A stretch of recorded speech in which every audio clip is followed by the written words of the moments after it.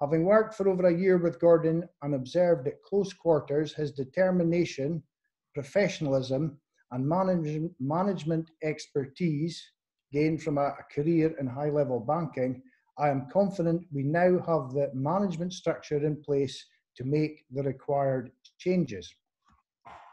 Along with the operational review, Gordon is installing a culture of constant improvement with adherence to health and safety guidelines and protocols being of paramount importance. As our EPOS system became fully operational, we dramatically improved our financial governance with the introduction of Sage Accounting, moving away from a paper-based system with its inherent shortcomings and limitations. This allowed us the ability to monitor all Ice Centre activities, to make evidence-based changes and work up proposals for consultation with members and stakeholders. One of the most challenging reviews was how to maximise income from our core activities whilst improving the experience for our members and customers. Taking the lead, I was ably assisted by our CEO, Gordon Barron, and Director, Alistair Cruikshank. The first step in the process was consultation with representatives from all three sports. The board engaged and received presentations from both the Curling Development Group and the ice hockey clubs, outlining their requirements and aspirations. As we were unable to secure input from the skating fraternity, we engaged with officials and professionals from British skating. The second step was to look outward and seek ideas and inspiration from ice centres around Scotland and England. From Elgin to Kelso, from Forfar to Blackpool, we visited over a dozen facilities, meeting owner-operators and managers, professionals and stakeholders, which provided us with a raft of new ideas and activities for maximising ice usage and increasing participation. This enabled us to work up new schedules and activities which not only protected curling, but by more efficient use of the available ice time, provide more opportunities for skating and ice hockey. The proposed new timetables and schedules should, in the fullness of time, generate a significant increase in income. All proposals will go out for consultation and the revised schedules presented to the board for discussion and ratification. I would now like to turn to the challenges presented by the coronavirus pandemic. As we went into lockdown, As soon as we went into lockdown, a reopening committee was formed and Brenda McIntyre tasked with leading it. The committee had given her a brief to integrate the guidelines from all three sports into a bespoke plan for the safe reopening of the Ice Centre. In addition, as active members of the Scottish Ice Rink Association, CIRA, chaired by the dynamic Mike Ferguson, owner of Forfar Ice Rink, we have a forum to discuss with members from Scotland and England all aspects of reopening. Communications has always been a weakness, and to address said shortcomings, a communications committee was formed. The committee, chaired by James McRae, has been given a remit to improve interaction and communications with our users and members, and to review and make recommendations regarding the membership scheme. It's hard to believe that it's now over 11 years since I had the idea for Strictly and pitched it to the wonderful Highland Hospice. I always knew that with the appropriate partner, its multiple revenue streams would provide a substantial boost to the finances of both organisations. As of last year, Strictly Inverness was the largest single fundraising event for Highland Hospice, generating a clear profit of over 320,000, split equally between the two charities. To put this in context for the Ice Centre, the 160,000 raised surpasses the 129,000 of revenue from curling. Whilst the cancellation of Strictly 2020 is a massive disappointment to both organisations and participants. It is scheduled to return in May 2021. However, whilst the loss of Strictly for 2020 is a massive blow to the Ice Centre finances, we have received 48,300 in grants. Staff are furloughed and the plant is switched off, saving us between £7,500 and £8,000 per month. In addition, we have a healthy bank balance with very few outgoings. I would take this opportunity to thank my board of directors for all their hard work and enthusiasm, plus their unwavering commitment to overcoming the challenges presented by the current emergency. In addition, I'd like to put on record our thanks to Keith, Amanda and Graham for all their hard work and commitment during both the lockdown and weeks when they are rostered to work.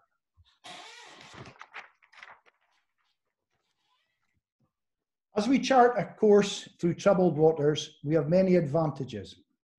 We are in a strong financial position with clear direction and governance. We have a well-motivated workforce adhering to strict protocols and procedures overseen by a capable and talented board and managed by an outstanding CEO. The structures in place will ensure that the Ice Centre continues to provide a safe environment where everyone can participate and enjoy their respective sports. However, it's from our members and users that we draw our greatest strength. Together, the love of the roaring game, the enthusiasm and can-do approach of the ice hockey family, and the rising tide of skating with its useful diaspora places us in good stead to weather the storm. Thank you.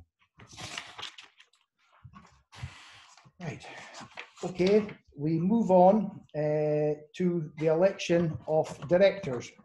Now, we've received no nominations for new, I'm a wee bit dry at the moment. We have received no nominations for new directors, and none of the current directors have to stand down. Most of the directors have been either 1 year or a 2-year tenure, and it's a 3-year cycle. Now, whilst I'm very happy with the current board, we do need more directors. We need representation from skating. That's a real must. We must increase diversity. Brenda is the only lady on the board, and we're looking for folk with some real specific skill sets round about IT and communications. So if people would like to apply, make contact with Gordon, phone him, email him, drop him a short CV, and we can process it from there. So we now move on to the interactive part of the evening, and that's AOCB. And Gordon, have we received any points that have been raised, or is there any other matters that have been brought to attention under AOCB? No, nothing's come up. But just for the record, under apologies, the apologies was from Ron Winton with a Y, President of the Highland Wheelchairs. So there's no questions in the chat so far. Okay. Right. Okay, so if there's no other competent business, is there no other points anybody'd like to raise? Yes. So, Sandra. It's not competent to the AGM, but can I make an appeal for entries for the Henderson Bishop for the ladies' competition, please? So to the ladies that are on a screen just now, can you please make a real efforts to enter this competition? At the moment, we've only got 2 teams entered for the Playdowns in Inverness. And I would suggest that if we don't get any more, we'll have to go to Perth or to Aberdeen to play. Well done, Sandra. Absolutely. Anybody else wish to take an opportunity to raise a sort of commercial point, to promote anything? Is there anybody who wants to make similar? You comment the number, wasn't it? What's the problem? Oh, we'll find the number now, will we? Well, you'll have to go to his email. Mm. You should have had that. Annoying because you kept Hi, on is saying- somebody trying to raise a point or ask a question? I think that's Finlay from Muirvard. I'm just got on. Aye, All hi, right. Finlay. Yeah, had a job getting into it. All right, Fine. okay. Missed it. Nigel's having a problem too. Okay, the floor is yours, Finlay. I want to say. Okay. Well, Wait till October. okay. Back to normal. Absolutely. Well, hopefully, absolutely. That's what we're aiming for. Yeah. Absolutely. Are we going for 3 sheets? Is it you're planning 3 sheets? Was it? Well, those decisions will be made nearer the time, but you can rest assured that we'll follow the guidelines, and everybody will be told well in advance. Mm-hmm. Okay. Right, Finlay, I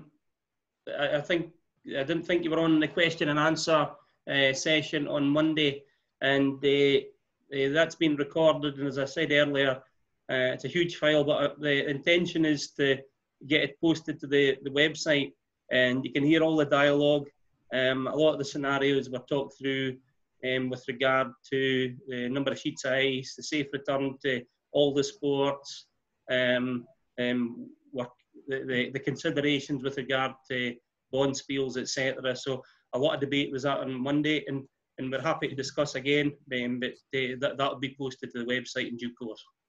Mm-hmm. Okay. I was mentioning to Brenda there last week about if we use the downstairs bar for people in the first session, use that, then the second session can go upstairs and watch a bit of the caroling. I don't. Brenda mentioned that to you at all. Well, Brenda's in charge, Finlay, of the reopening committee, and she'll be the person who'll be bringing all these proposals together. So you're speaking to the right person.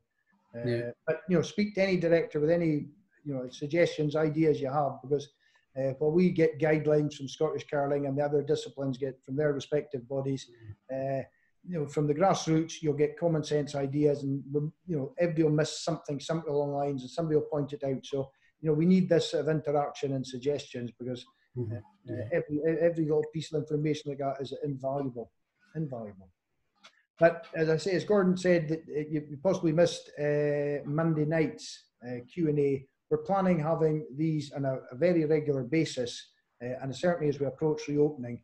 If communications had been an issue before, I'd like to think there'll come the time you say, "Oh God, it's that lot from the ice rink again." We will get the feedback from yourselves, and we will communicate exactly what's happening as soon as we make decisions, and that phased return to caroling. So, okay. Yeah. Mike. Ewan. Yeah, you mentioned there about proposed new schedule and timetable. How are you planning on sharing that in some forum? When's that coming out? Well, the big move is we haven't got time. We're not changing ice times or per se as that, Ewan. That's not going to happen. We'll have to see what intervals there are between what we're advised, between timings, between sessions and various things like that, and that'll dictate what we're doing there. What we're talking about is trying to free up more Friday nights for skating discos, because it makes no sense to have if we'd done Nurture Boinspiel every Saturday, we probably wouldn't need Strictly, which the Nurture Boinspiel raises 4,000 or 5,000 on the day. But some of the Boinspiels raise very small amounts of money, 1 or 2 of them, and we're looking at maybe moving them away from a Saturday morning or something like that.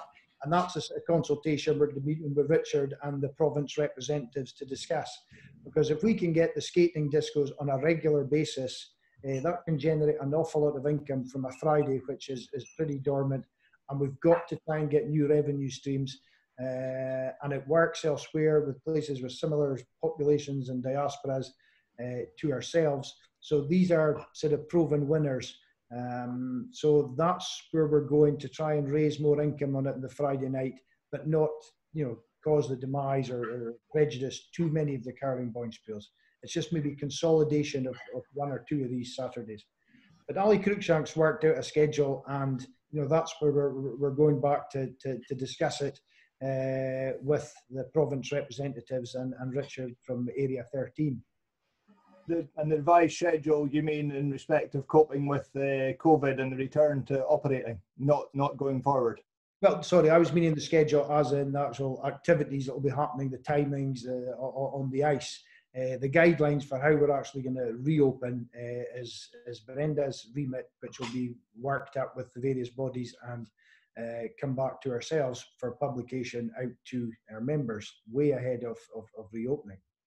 I think it's this point that I spoke about quite a lot when I was involved, as you know, the timings and the session times. And I think it's an element that does need reviewed. Yes. The session times, I've made this point quite a few times myself when I was on the board. I think it's an important element that needs to be addressed at some point, because I think possibly the timings just now is being a bit detrimental to development and retaining people.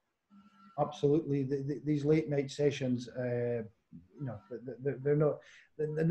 You're hemorrhaging members with this. A lot of folks say, I'll maybe sub for you, but I'm not doing it if it's late. We'll have to address that as well.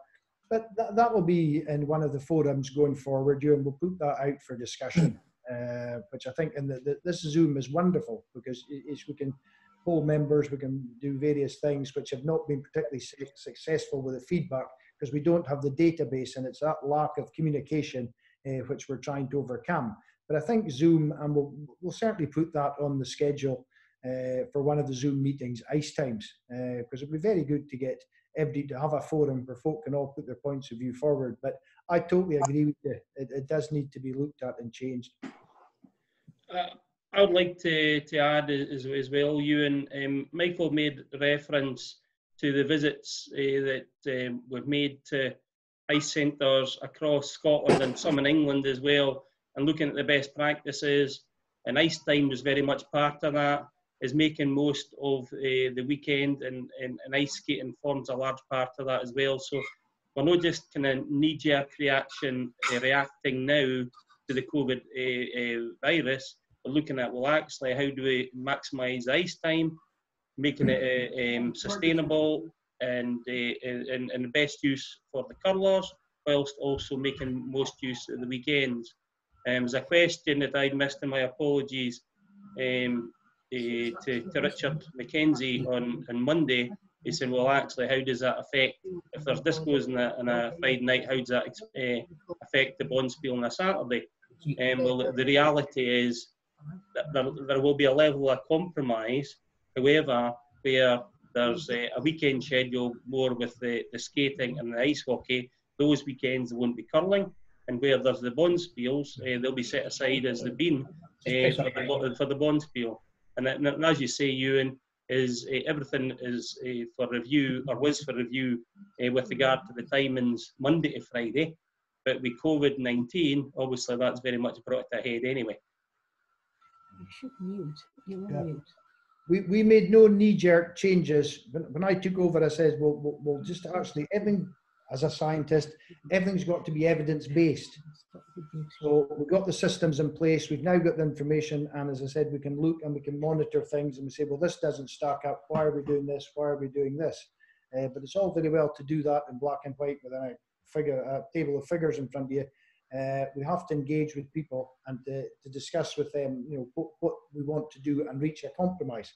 But there's no getting away from the fact that we need to increase our income quite dramatically, and we're pretty much maxed out the curling income. I think where the real growth is going to come from is in ice skating. So we've got to give it an opportunity to flourish, to protect the whole of the ice rink. But curling is still our main money spinner apart from Strictly. So it's going to have a vital part, obviously, during the week. Yeah. So, but as I say, we've got ideas and proposals, and we're just going out to the various provinces and areas to run it past them. I don't know if MD is keeping an eye in the chat, but I'll read a comment from Stephen Rankin. It's addressed it to everybody. The COVID environment is changing weekly, if not daily. Patience is the watchword for now. We must make sure we do all that we can to stop a second wave and follow the guidelines. And I think And that's kind of wise words indeed, and that very much was coming through from our discussions on Monday. And the next point was Sandra. Please be very careful about holding skating discos every Friday, or you will land with this problem that Murray has, in that we cannot have bonspiels. And my response to that is, no, it's always scheduled in. It's not going from one extreme to the other, where it's all curling, say, to then all skating. No, it's looking at, as Michael already alluded to, the bigger bonspiels therein. We know they're well supported, and perhaps looking at some of the others, or could they be put together, could be rescheduled, done a different way. And just to restate the answer, it's already been provided. That's something that Ali Cruikshank will be picking up with each of the different provinces and clubs to make sure that the needs are catered for. And along the way, there needs to be a level of compromise, I guess. Yes. Okay. Thanks, Gordon. Just something else. This is more a sort of commercial sort of question, or operational. But we're kind of mindful that the tenants within our building are obviously very important and key to the income. What have you done through the process to give the tenants support to help them through this process? It's obviously key that they come out the other side in one piece and continue as tenants within the property. There's a lot of landlords are trying to support their tenants just now. I just wonder what's been done to help them out. We're doing the same, Ewan. We held a cheese and wine to engage with various stakeholders. We invited the staff along. Unfortunately, none of them attended. We invited all our tenants along because we value our tenants very, very much. We wanted to work with them to say, well, we're now on a commercial footing because we got in a professional surveyor to actually do the reviews, and we're now on a commercial footing. But we're very, very appreciative of our tenants. So we would like to promote them on the website, whether it's Sport Scotland, the physios, or whatever's appropriate, and work with our tenants. And they were delighted. It was a great evening, and it improved our relationship, which was in many respects non-existent beforehand. So now put names, faces to names, and we've got a far better relationship with them. As regards where we are commercially, yes, we've acted in the best interest of our tenants. There's been reductions, there's been deferments, and we've very much agreed with the requests from them, and we're working with them in these difficult times. So where it's been asked, we've actually, I don't want to get into too much commercial detail, but where it's been asked for, then we've actually agreed to it. So thanks, that's a good question. Good. Good, I'm pleased to hear that. Great.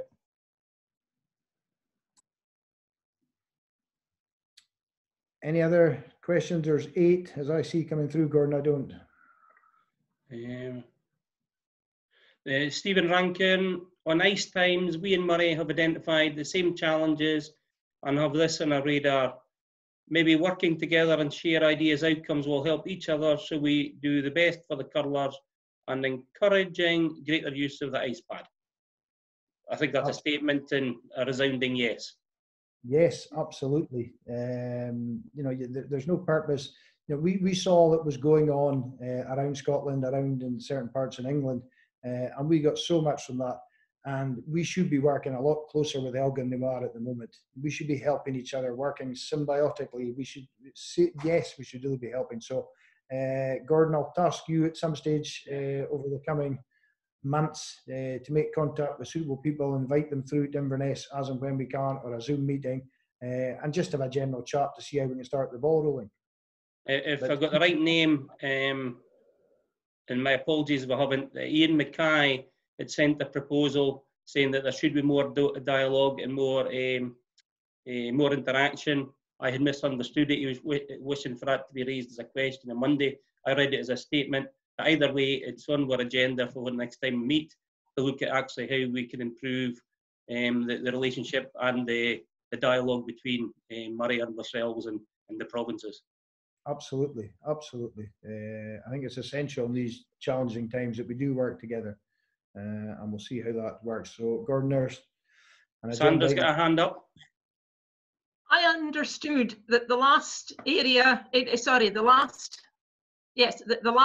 13 meeting that I was at in Inverness, and I attended as the ladies branch rep, there was a proposal that the 5 provinces and the 2 development groups and the ice rink were going to be meeting. And I don't think that has happened, or if it has happened, I haven't been invited. Okay, I'm not sure who would have responsibility for organising that meeting, but certainly if there was a meeting, we would attend it. Gordon or myself would be there.